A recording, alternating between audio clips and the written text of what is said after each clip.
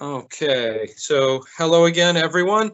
I'm going to be demonstrating for you today how to set up and use the new Kodak NUSCAN Q800 document camera that we've purchased at the institution to allow you to use as an instructional aid during your classes. So to do this, I'm going to switch my camera here. All right, 1 second, it's not swapping. There we go. Okay, so everybody now sees my hand. All right. So what you're seeing right now, so if you have picked up the camera already from the library, or if you haven't yet, this is the box that the camera comes in. And basically, there's not much inside that box. So I've already taken the liberty of taking everything out. 1 second to move this out of the way. So what you're going to find in the box is a CD for the Kodak software, a USB cable like this, the camera, which is going to be basically set up like this, and it's very heavy on one end and light on the other end. So just be careful with that as you pick it up. And then it's going to be rolled up, but you're going to see this black mat inside there as well. Now, the mat is not technically required. However, the mat does have some advantages. So one, if you follow the descriptions on the mat, so you notice there's a spot that indicates where to put the camera.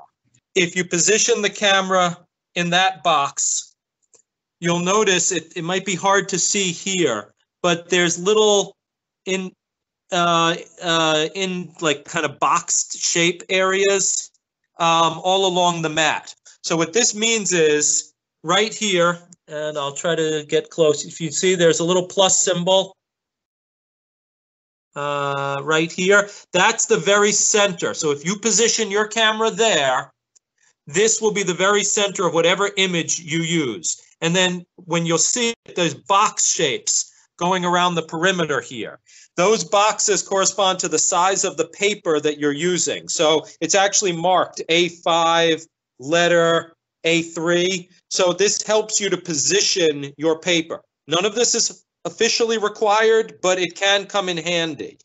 Okay? So I mentioned the Kodak software.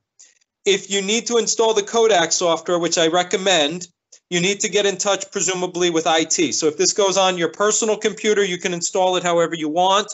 But like me here, if you've got an RCC laptop, you're going to have to go through the IT department to get it installed. And they were able to do that for me remotely. So all I had to do was call up the IT staff.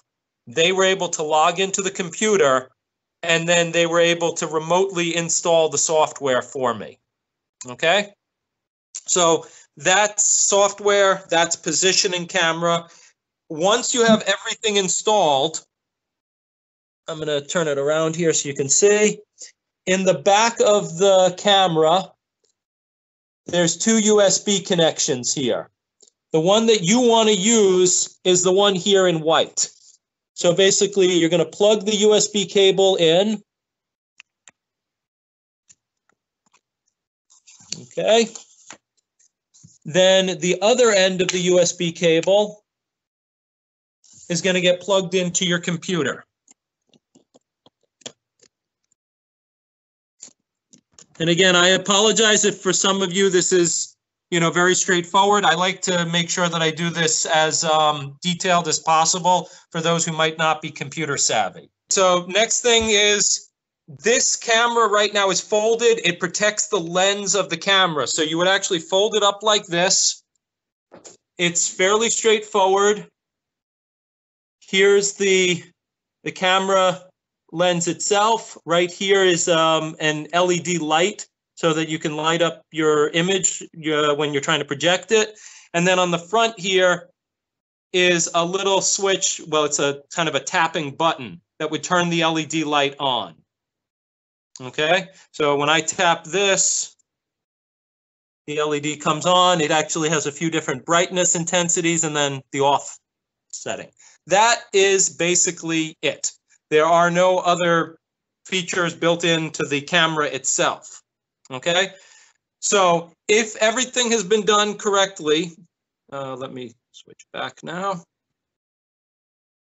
Okay, so if everything has been done correctly now, you should be able to use the camera. So you have the software installed, you have the camera set up like I showed you on the black mat, and you have the USB cable plugged into the back of the camera as well as into the computer.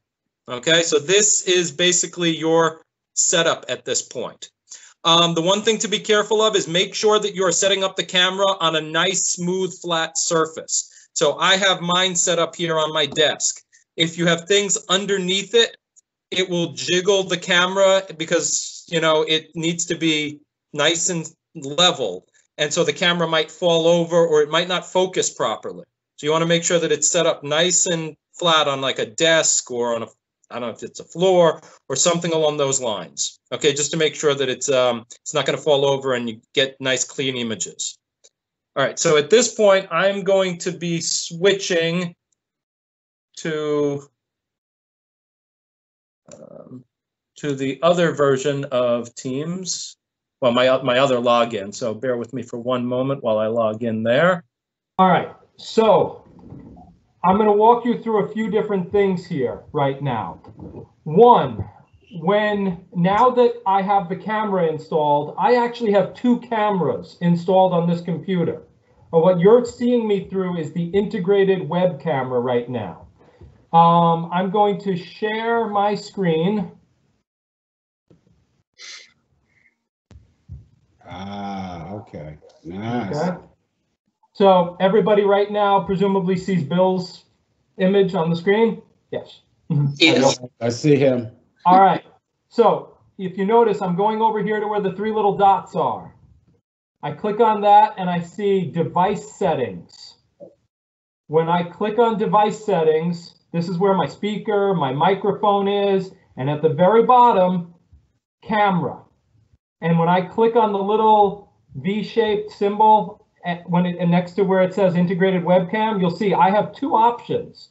I have a Kodak camera and an integrated web camera now. So here is where things get fun. I have in the background a virtual background. If some people like to just switch cameras, in which case they want to just switch between the integrated camera and the document camera. If you do that and you have a virtual background, you're going to mess things up. Let me demonstrate. I will switch to my Kodak camera. You guys probably hear me, but you're probably just seeing my virtual background now. That's because what you're actually seeing is the document camera. My hand is actually here, but if you notice, it's getting messed up by the fact that the virtual background is there. So I could turn the virtual background off, but then again, if I want to switch back to my integrated web camera, I got to put my virtual background maybe on or something like that. Maybe people have it for a reason, you know, you guys don't want to see my bedroom, for instance. So just be aware of this option that yes, you can switch between the document camera and the integrated web camera, but you know, you're going to have that virtual background issue, and then you're going to be bouncing back and forth. Okay. My suggestion to you is to use the Kodak software. So you should all still be seeing my desktop. I'm going to turn on the Kodak software.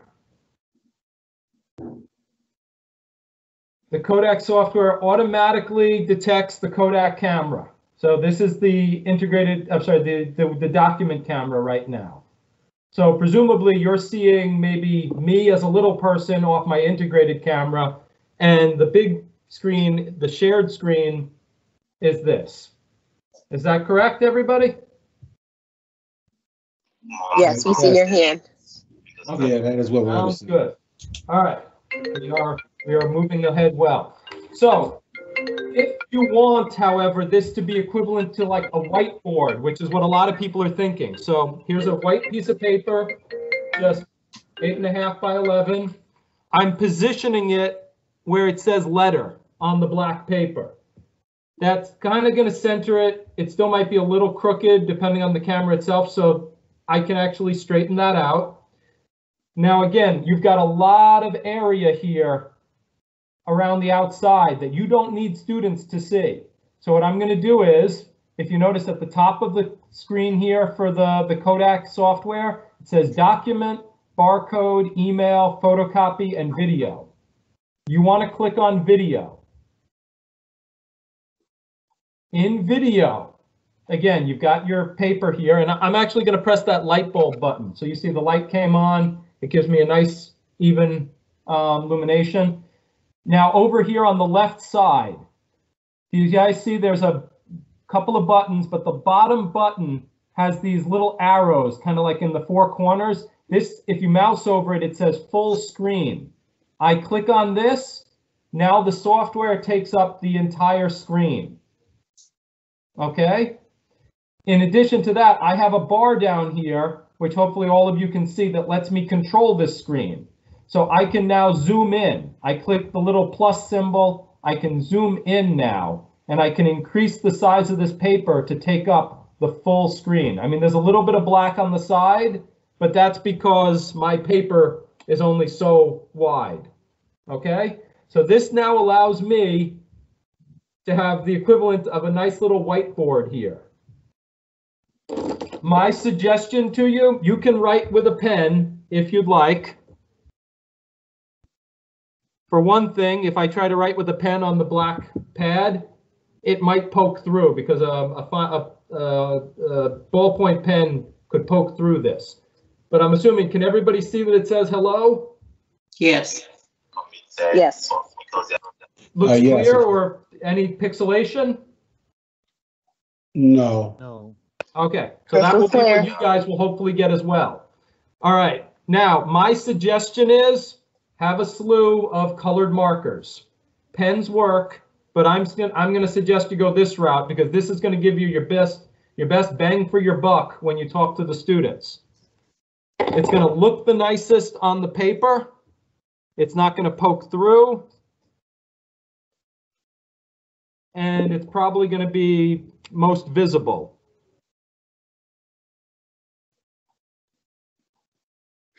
Okay. If you're a It's math sharp. professor. Yes, it's very sharp. It's very sharp. No pun intended with the Sharpies. If you're a math professor, this could especially be nice and convenient. I do this often. If anyone of you have been for my LED trainings at the campus, I would always do this as well. You know, you grab your nice colored markers here. Y equals X. But then do something like this in blue, you know, what would that be? I think it's absolute value of X and Y.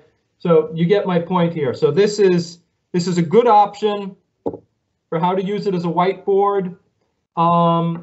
You can use the software that's built into the Kodak equipment. So I'm going to click on the little X. That's going to exit me out of here. But if you go to Document, you can actually take pictures of this. So click Scan, and you see how I'm hoping you see there's a little green box around the outside perimeter. It recognizes the edge of the paper. And so when I click Scan, it's going to take a picture of this. So if you want, you could basically take pictures of the notes if you want to send them to the students, though obviously, you know, if you record this as a video in Teams or in Zoom, you can do that as well. You actually have the ability here, if you wanted to record a video of something like this, like a presentation, not in Teams or Zoom, you can actually do that as well. You see that it says record up here. So you can actually record using the document camera as well, your entire presentation without needing to be in Zoom or in Teams. Okay. Let's see, things that I have not covered. So we went over how to enlarge it. we went over how to zoom in and zoom out. Let's see. We went over switching to the integrated web camera or switching to the Kodak camera. And so my suggestion is you can do this exact same technique in Zoom. So if we were in Zoom, you would again have that ability to share your screen using the Kodak software. There's also an option to switch in Zoom between the cameras as well. I believe when you're in the lower right-hand corner. So let me see if I can bring up a Zoom meeting. I'll just start one.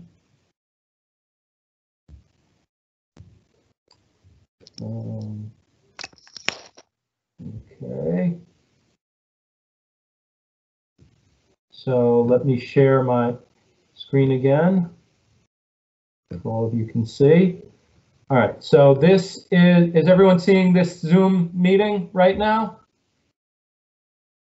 Like they should see the mouse running across the screen, but it's a black screen. Yes. Yes, That's I see because that. my integrated web camera is currently being used in Teams, not in Zoom. You can only use it in one program at a time. But if I go here to video, you see I have an option between integrated webcam and the Kodak camera. The Kodak software is still has it. Again, this is where I was telling you before, you can only have one thing at a time using a camera.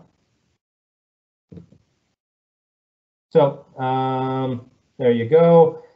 Again, my virtual background is going to create issues, so I need to turn off my virtual background. And there you go. Whatever would show up in Zoom would be the Kodak camera. So is that clear on how to switch between integrated camera and the document camera in Zoom as well? Yes. Yeah, I agree. Okay, I just want to make sure that everyone's good. All right, so I'm going to turn that off and I'm going to exit out of my Zoom meeting. Or, another option, let me quickly share my screen again and bring the software up.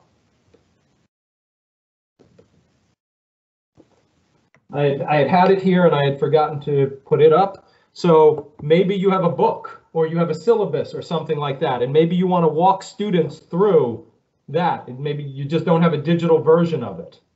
And so you wanted to walk students through and basically say, 9 plus 2, 11, 9 plus 1, 10, and so on.